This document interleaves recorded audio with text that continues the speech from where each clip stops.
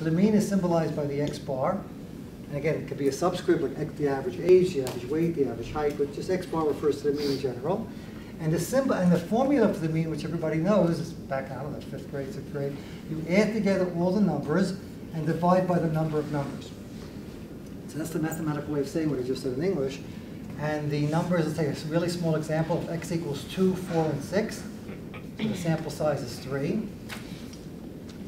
So the average is you add them all together. The sum, again, this capital sigma refers to the sum of a bunch of data. So the sum is equal to 12. So 12 divided by the sample size, 12 is equal to 4. In this case, the average happened to come out exactly the middle number. If this number would have been a 7, and instead of being a 12, this would have been a 13, so the average would have been 4.33 in that case, I think. Right? So which means that proves that the average doesn't have to be one of the original numbers. It could be someplace close to the middle. It turns out the average is a great formula. It's probably the most, not probably, definitely the most single important formula in all statistics. You have to learn one formula, and of course everybody knows that by the 5th or 6th grade, so it's not really, I'm not teaching you too much about that. But it has some very nice properties, which makes, besides being really simple to calculate, besides being really simple to understand, which are great advantages, it has some deeper properties called efficiency, sufficiency. It's unbiased, has other properties such as if you take a bunch of averages and you graph them, you're going to get a bell-shaped curve. There are a lot of nice properties which makes the average a great formula to use, and we use it in all statistics. If it's such a great formula, why do we need any other formulas? Well, there are many, many examples of central tendency, the geometric mean, the median, the mode. Why do we need any other kind of formula if the average is such a great formula? So the answer obviously is that there's a situation where the average gives you a misleading answer, and there's got to be a better formula to give you the right answer. Can somebody think of a situation where the average will give you, yes, Sarah? Outliers. When there's a, who do you have in stat 1? Liechtenstein. Oh, you talked about outliers? Yes. Good, thank you. When there's outliers, for example, if you're trying to calculate, let's give a really quick example. Let's say I was trying to figure out the average salary, the average income that families whose children attend St. John's make. In other words, it's the kind of question the Board of Trustees or the presidents or anybody would want to know about. What is the average income of people who are going to St. John's? So you can't call 20,000 people and expect to get an answer. You can't call 100 people and say, how much does your family make? They make $95,000 a year.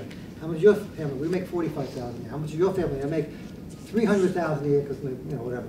Next family makes $95,000 again, and $65,000, and $145,000, and $25,000. All the different numbers. And among one of those 100 families, there's somebody whose father works on Wall Street who makes $20 million a year. Okay? So you add together 65,000, 25,000, 45,000, and you add in 20 million at the bottom, and add them all up and divide by 100, what's going to come out to the answer? Instead of saying, you get a number, like the average family at St. John's makes $800,000 a year, or something like that, which of course is a crazy answer.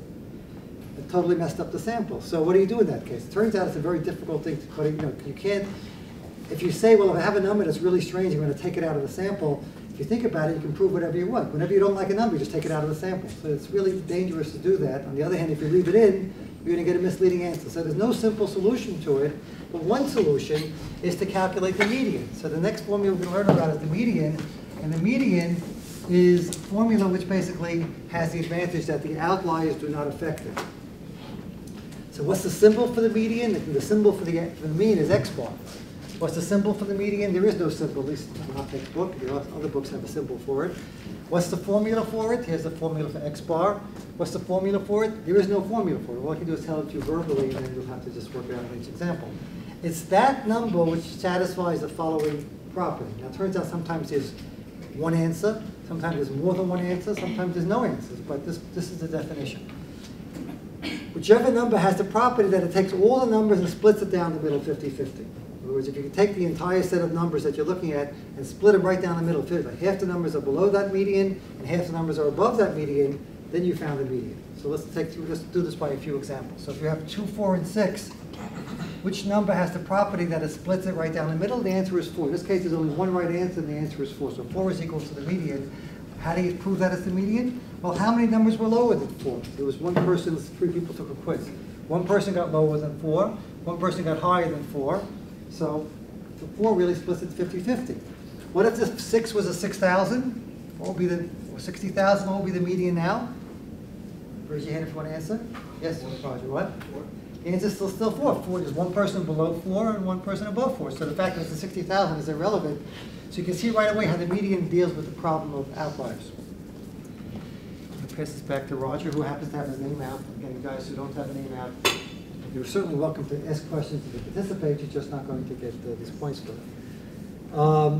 Okay, now, what about if the numbers were, now we're going to go through several examples. Let's say the problem was 2, 4, 6, and 9. What's the median now? Raise your hand if you want to give the answer. Yes, Michael? It's going to be 5. Let's see. Well, because we have an even number of numbers, there's no physical middle number as it was in the previous example. So there are 2 middle numbers. So the answer, one way of doing it, the best way probably, as Michael said, is to take the average. What's the average of 4 and 6? 5. And therefore, if you put down 5 as the median, you'd be 100% right. In fact, it's probably the best answer.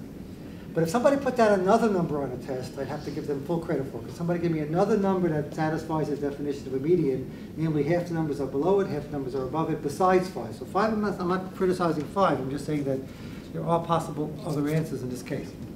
Michael? Yes, Alex? 5.5, 5.5. Let's try 5.5. How many? The proof is, let's see how many people scored lower than 5.5 in this particular test. 2 people scored lower than 5.5. How many people scored higher than 5.5? 2 people, so 5.5 is a median. So you can see from what about 5.6? It's also, what about 5.53? There's an infinite number of possible answers. So if you have to choose among them, which is the best answer, I would say 5 is the best answer. But certainly there are other possible answers. It's just a little bit of a strange situation if there's more than one right answer. Now comes a situation where there is no right answers. Maybe not right away, but eventually we're going to get. Let's try another bunch of numbers. 5, 6, 9, and 9. What's the median now? Raise your hand. Yes, Kevin? 6. Here, there's only one middle number, and again, the answer is 6. Here, it's not. It looks challenging, but the answer is simply 6, and that's the right answer. Okay. Now I'm going to change one little number, and you're going to see we're going to hold the whole class will get a little bit like come to a standstill. I'll change this 9 to a 6. Okay, so in the previous example, the answer was 6. Now, what's the answer now? Raise your hand. Somebody else? Yes, Ash? 6. 6. Oops, I didn't. You finish at 10? Okay. All right. The answer, by the way, is 6, yes, and no. So we'll continue discussing this next time.